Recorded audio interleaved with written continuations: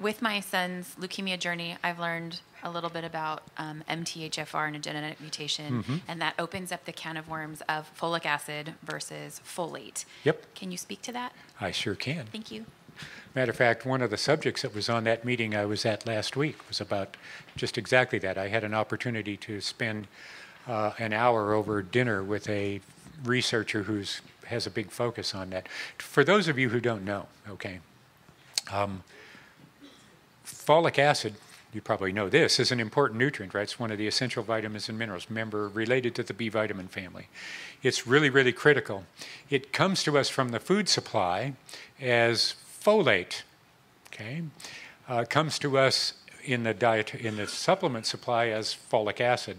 Folate is simply folic acid that's been reacted to something to create a stable form of it, okay? We deliver it as folic acid. Whether it comes as folate or as folic acid when it enters your gastrointestinal tract, it's immediately converted to a thing called dihydromethylfolate, okay? And that's the dihydro form that it's absorbed across into the bloodstream.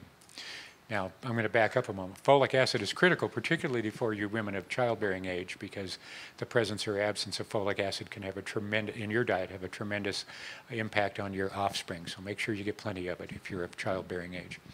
Now coming back to where I was, it's entered the bloodstream as difolate. Now, when it gets inside, there's this process of activation of folic acid. So it goes from literally in a circle. Well, wouldn't be a circle necessarily, but the way we describe it is a circle because it's a loop. So the difolate enters, it goes through a series of reactions, gets converted to trifolate, which is 3-methyltrexylfolate, 3-MTFR, and then up to 4, and then up to 5-MTFR, which is where you're coming from, the 5-methotrexate. For the mass of the population, that happens, piece of cake. Okay? But there is a small subset of the population that has a single nucleotide polymorphism. That's a single change in the genetic sequence that sort of turns down the body's ability to activate this, to take the folic acid through that process, to take the difolate and convert it to tri, quadra, and then 5-penta. And for a small portion of the population, that is diminished. If you have, there's a couple of these different SNPs, what we call single nucleotide polymorphisms.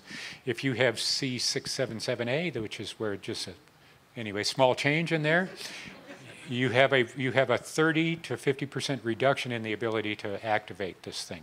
There's another one a little further down called 1298C.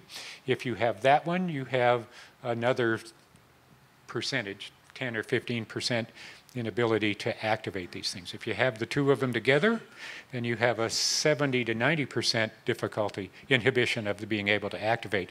And that's the group that you're representing, people who have these two genetic, I won't call them mutations because they exist naturally, genetic anomalies might be a better way to put it.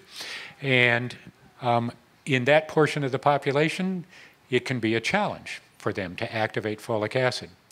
But here's the trouble we have. We've known this for a while. Okay, and there is a form that you can buy that's called 5-MTHFR, 5-methyltetrahydrofolate, and it's a 5-methyl form. But note that that is a pharmaceutical product. That is not a nutritional product, because 5-methylfolate, 5-methylfolate, 5-MTHFR, for lack of a better term, doesn't exist outside of this sequence, outside of the human body. So when you give that to that person, you bypass that natural sequence. Now, our concern is, and everybody should be aware, you can't just run out and start taking this 5-MTHF form of folic acid, because after it makes 5, it goes on up here and participates in the methylation of DNA. Okay, so those methyl groups, 5-methyl, right? So it's just each step it's putting a methyl on. This is going to get very biochemical. But at each step it's putting a methyl group on. So you go from 2-methyl, dimethyl, to 3-methyl, to 4-methyl, to 5-methyl, putting a methyl group on. After it's done that, it goes on up and it participates in the methylation of DNA. It contributes a methyl group to the DNA, right?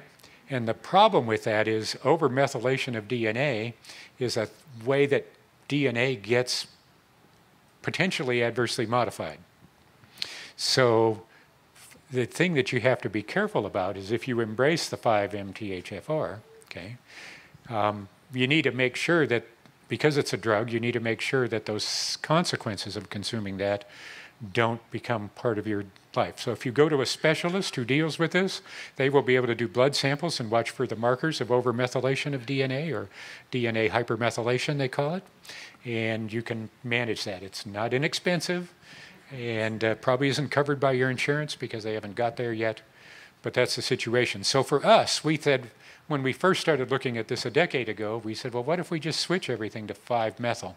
And then we began the research looking at how it's used, and we can't do that because the mass of the population actually needs that step to go on in order for the DNA methylation at the top of the sequence to occur properly and to complete the cycle back. And when you disrupt cycles in the body, whether it's the homocysteine cycle or methyl cycle like this, it always has adverse effects.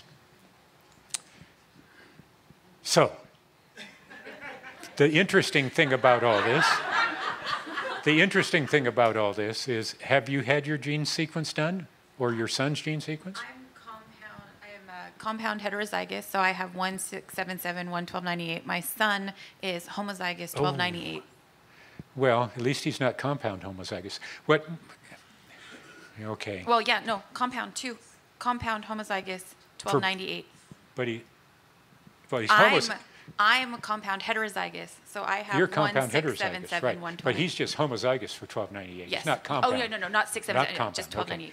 okay. Sorry. In other words, she has one of them, but because it's only on one side of the gene, it's called heterozygous, and those are the least impacted by this. She will be somewhat inefficient, but she'll be able to handle folic acid fine.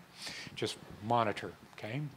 Her son, she has 677 and 1298. The son only got 1298, but he's homozygous, which means it's on both sides of the gene, so he will be 30 to 50% handicapped in metabolizing folic acid. So now, the reality of it is it isn't going to do him any harm to have folic acid supplementation. And you can monitor, if you're not already, you can monitor his folic acid status through that. And if you embrace the idea, or your medical community suggests the drug-like approach, the thing that you can do is you can eat a lot of spinach, which has a lot of, okay, and then that will help. But, just when you think about jumping to 5, if you get there for some reason, remember it's a pharmaceutical. It's a drug, not really a nutrient. Okay?